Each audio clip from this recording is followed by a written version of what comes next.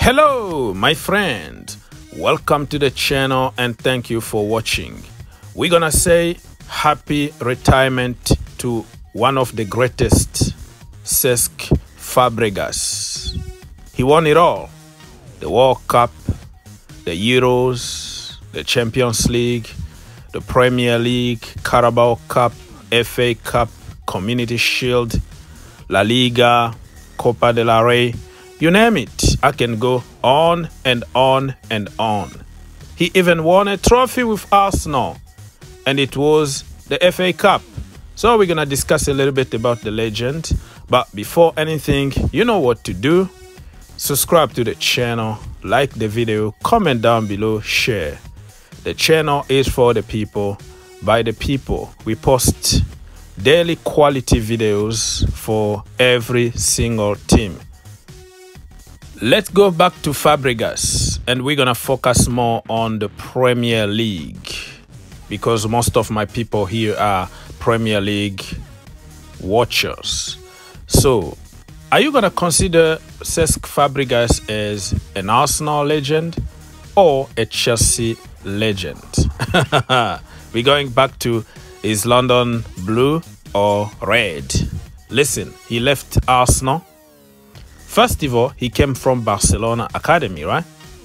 He is the same generation as Leo, Messi, and Wenger wanted him from the Barcelona Academy to Arsenal first team when he was like 16, 17 years old. That tells you the mentality of Cesc Fabregas, leaving your country at such a young age to live in England, different weather, different food, and to do what he was able to do in the Premier League. It's just amazing. He was captain of Arsenal probably between 20 or 21 years old. He's a leader, captain, and a winner. He wanna win, and he won a lot of trophies. Unfortunately, at Arsenal back then, they were not really trying to win anything. It was about developing players and selling them and financing the new stadium, the Emirates Stadium. So he went back to Barcelona, and after a few years, after winning the Champions League with Barcelona and other trophies, he decided to come back to England, and he asked Arsenal if they can take him back, and Wenger was like, no, we don't need you anymore. And then he signed for their enemies, Chelsea Football Club and Jose Mourinho. And oh my goodness, he won it all.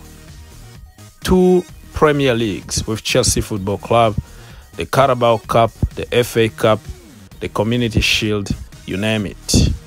Mauricio Sarri is the guy who ended Fabregas' career at Chelsea because he brought Jorginho Frello, and Jorginho is a completely different kind of player.